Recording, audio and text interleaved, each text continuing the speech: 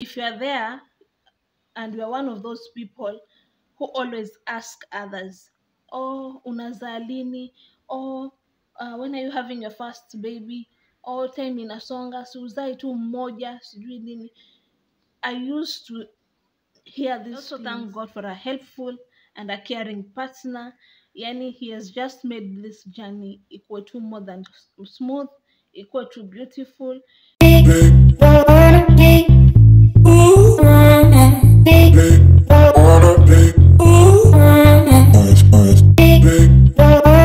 Hi guys, welcome back to my YouTube channel. If you're new here, karibu sana. If it's not your first time here, thank you so much for the support. Kindly hit the subscribe button and subscribe if you haven't already, and please don't forget to turn on the notification bell button so that you can be notified each and every time I post a new video. If it's not your first time here, thank you for coming back. Thank you for your support. Kindly subscribe too if you haven't subscribed. So in today's video, I've decided to share my pregnancy journey with you. Yeah, so without wasting more time, let's get started. So I've always had irregular periods, or my cycle has always been irregular. A cycle of maybe 30 days, 35. There's a day it went up to 43 days. Yeah. So there's this app I've been using since 2016. It's called CycleBeats. I'm going to insert it here so that you can see how irregular the cycle has been. And so let me say this: it has not been easy. It was not easy for me to conceive. And I'm going to tell you why or what I went through until I conceived. So, am I audible enough? I don't know. So, I will start by uh, uh, telling you what I went through.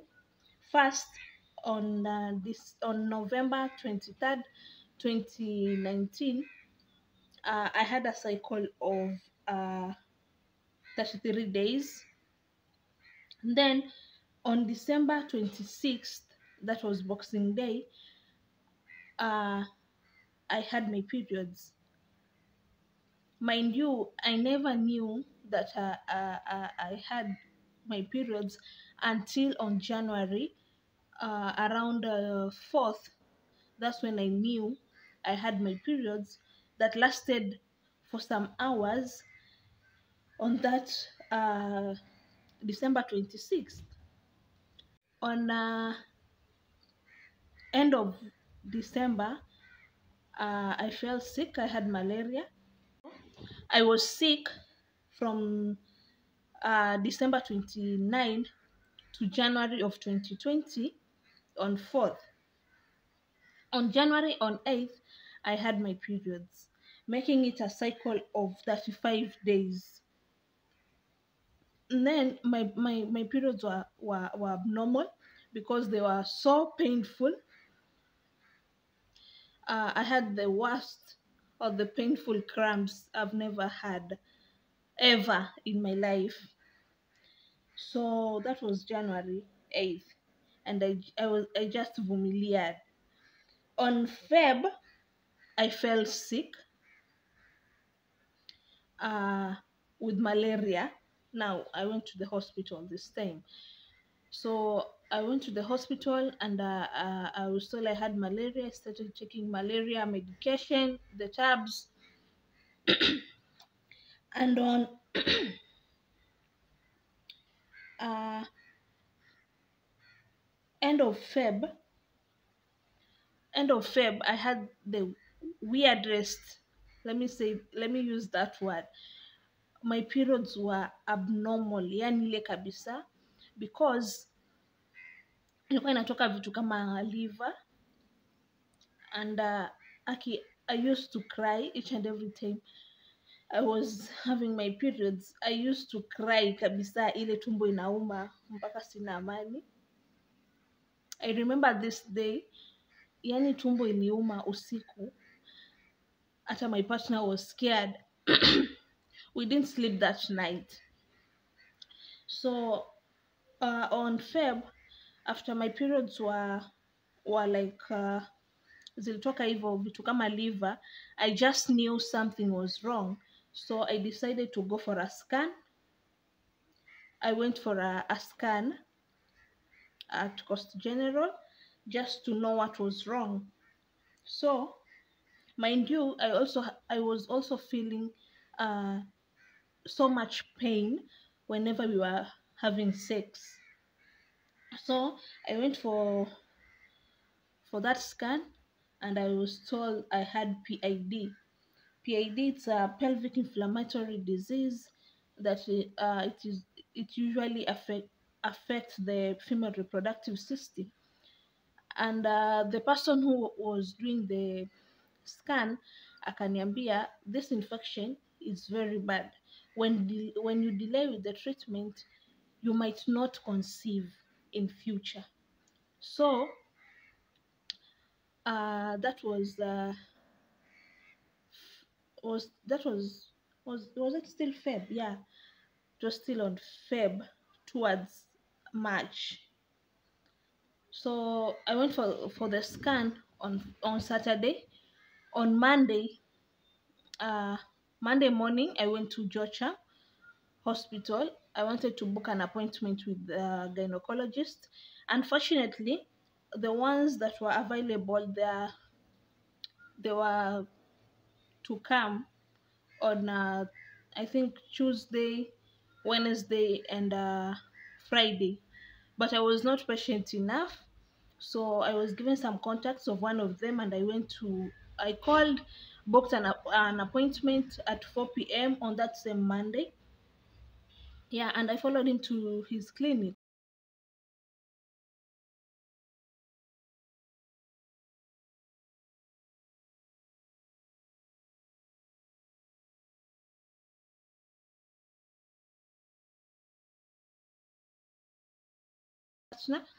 Showed him the scan and explained everything, whatever I was feeling, whatever I was going through, and we were given some medication.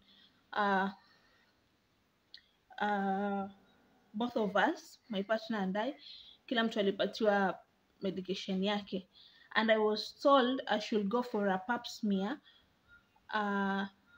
after my next periods. But I was so reluctant, guys, because there was no way nilikubali that I'm having any abnormalities that might cause cervical cancer. So mimi nilikataa. I was so reluctant. That was March when we went to the gyno. On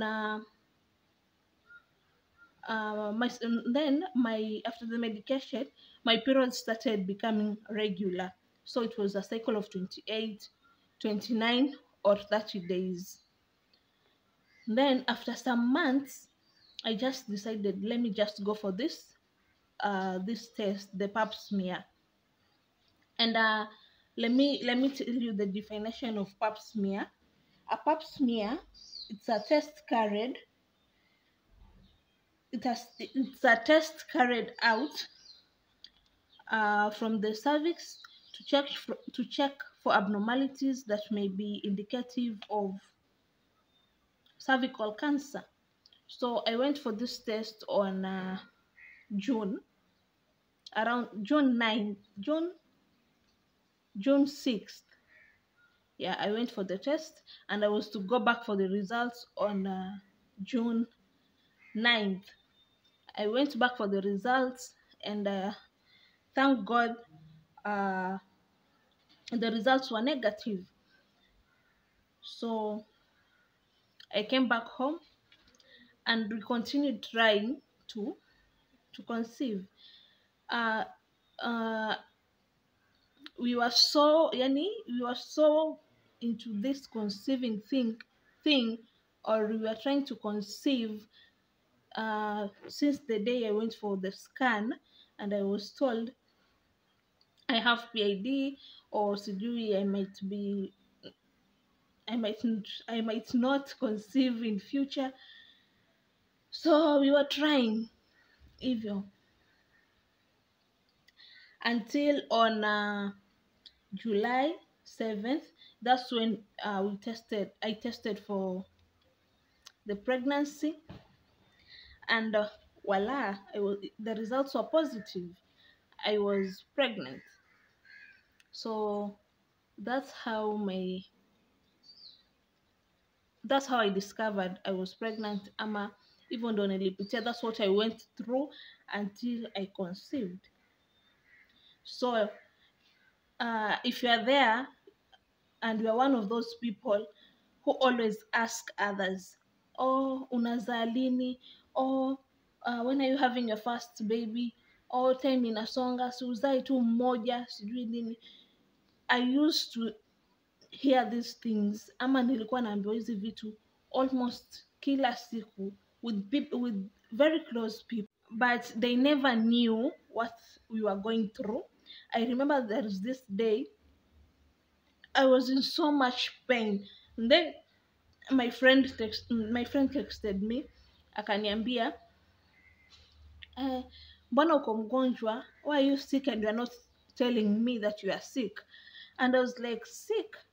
So I asked her, amesikia wapi mimi ni mgonjwa? Because by the way, I never told anyone except my sisters and my mom and my few of my friends. Hao ndo niliwaambia tu what I was going through hivyo. So huyu sikuwa nimemwambia na nilishangaa amejua wapi. So she told me alikuwa kwa duka, then wamama wengine walikuwa wanaongea, they were saying,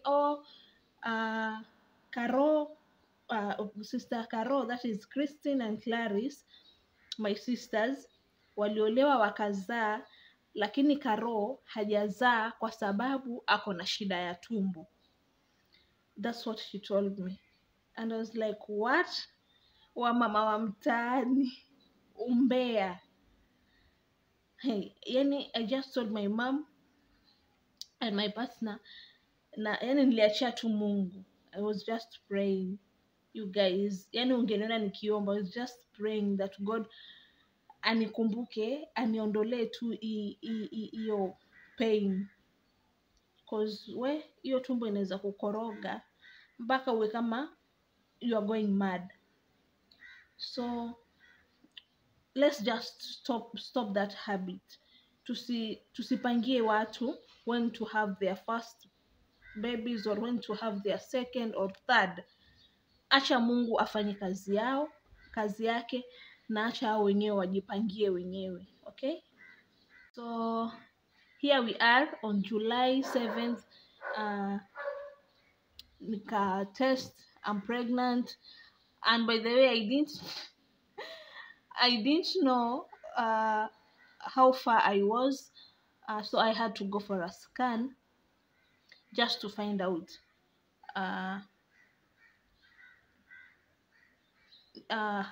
niko na wiki ngapi ama miezi mingapi. So I went for a scan and I was around 6 weeks, 8 days. That is like a month and a half.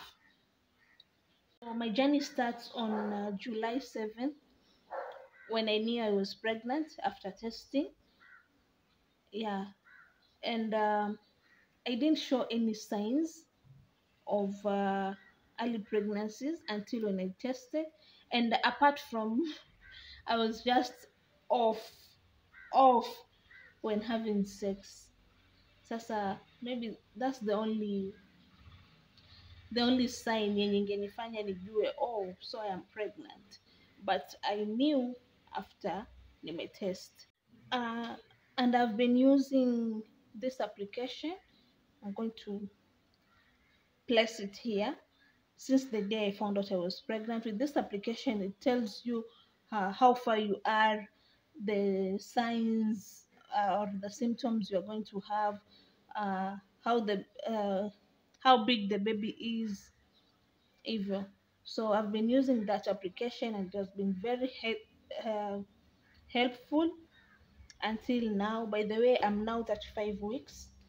That's when I've decided to shoot this video, and I'm not sure if I'm going to post it before the baby is here or after the baby is here.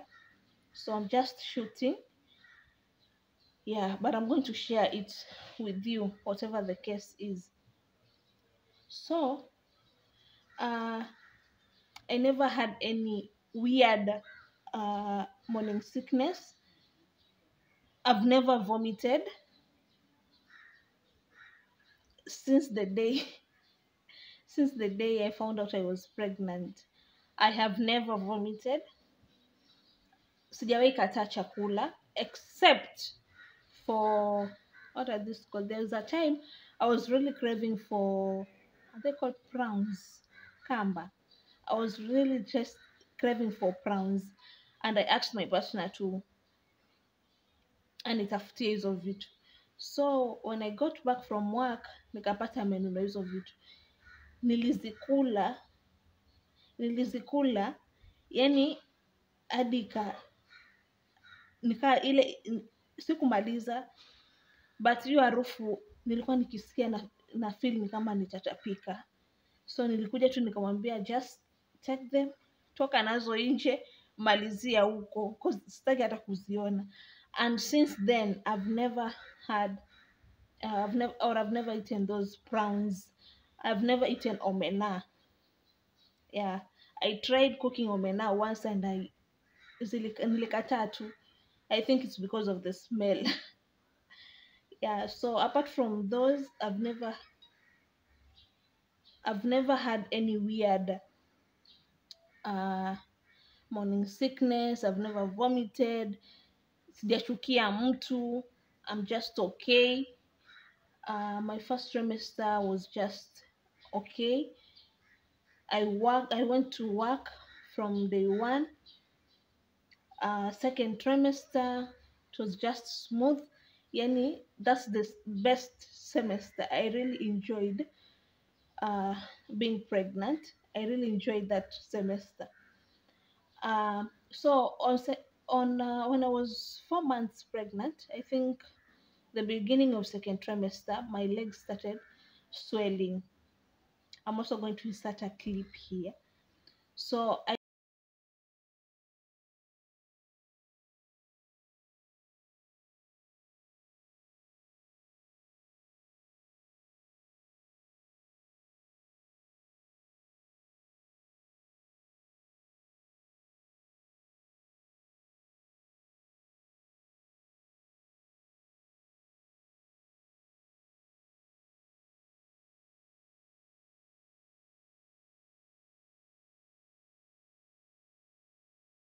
I thought it was because of high blood pressure. So I went for is it antenatal clinic. I started my clinic when I was 4 months pregnant, and the pressure was okay. Mm, my blood level was okay, so ni miguu tu zilikuwa zinafura. And people are telling me I'm going to have twins because hizo ni signs za kuwa you are carrying more than just one baby. So in my mind I was like, maybe I'm having twins. By the way, uh, I have twin brothers. So watu walikuwa wanajua tu pia mimi nimechukua tu hizo nini za kubeba twins. Yeah.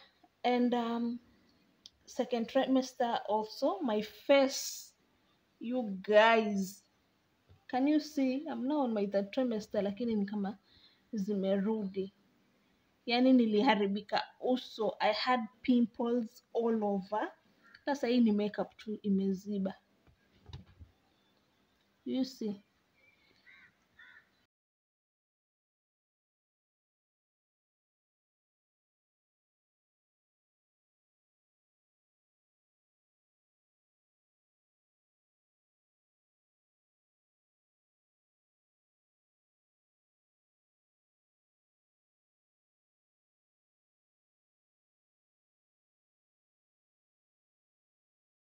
That is second trimester. And then what else apart from that? Yeah, my second trimester was just smooth. I'm going to insert clips and pics here.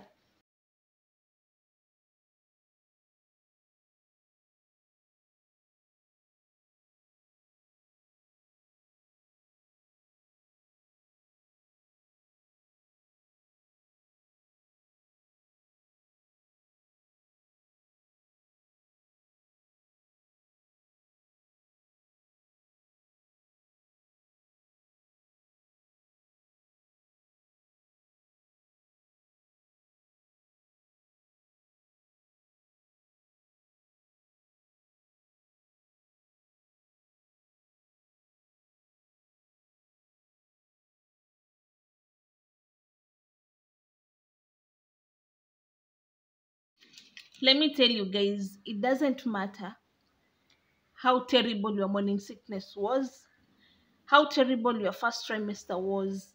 It doesn't matter umetapika kiasi gani. Third trimester ndio kusema. Third trimester is the highlight.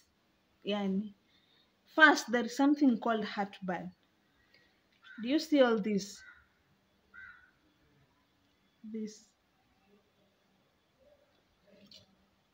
easy, easy, easy. Yani heartburn, oh my god, haichagui, haijui time. Asubuhi, mchana, when you are full, when you are hungry, ukiwa barabarani unatembea, when you are dead asleep, utaamshwa tu na heartburn. Yani hizi vitu zingekuwa zinajua jina, zinanijua jina, zingesema Karo, that's enough, cause I've taken almost 100 tablets of this. There was a time I used to take 6 tablets a day. You guys, yani I'm telling you, this is gold right now, and I can't do without them. Eno, are they? Yeah, Eno tablets. Another thing is sleeping position. Well, you try sleeping on your right and you just feel like everything there, what are they called, easy, diaphragm, lungs, your stomach, you just feel ziko hapa, they're choking you. So there's no way you're going to sleep on your right side. You try moving yourself, ndio uturn on your left side, unalala kidogo and you feel the same, or you just feel like you cannot breathe. And the moment you just find the best position, you start sleeping. In less than 5 minutes of your sleep, unaamshwa, you just want to go to the toilet and pee. Wa,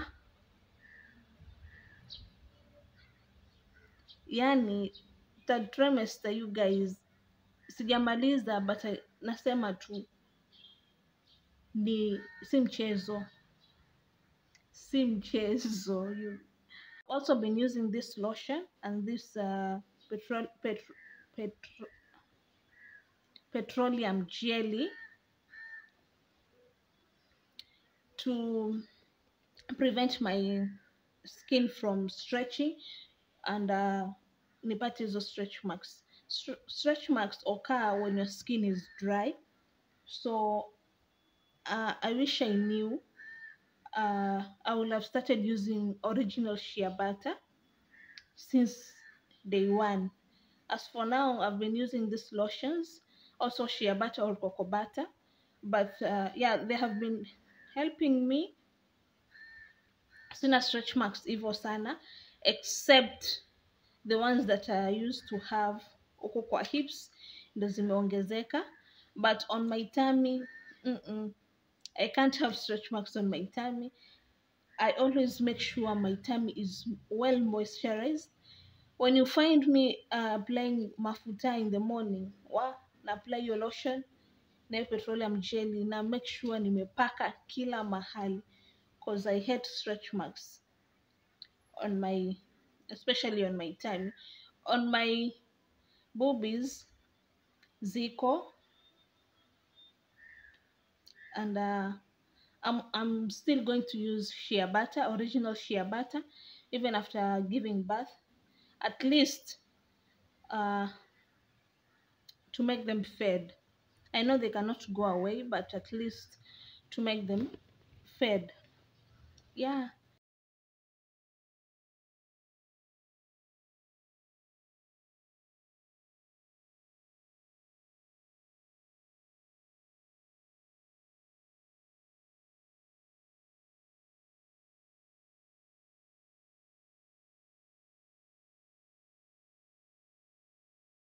So another thing, guys, yani I've become black, kukua mweusi. Do you see my neck? Eh?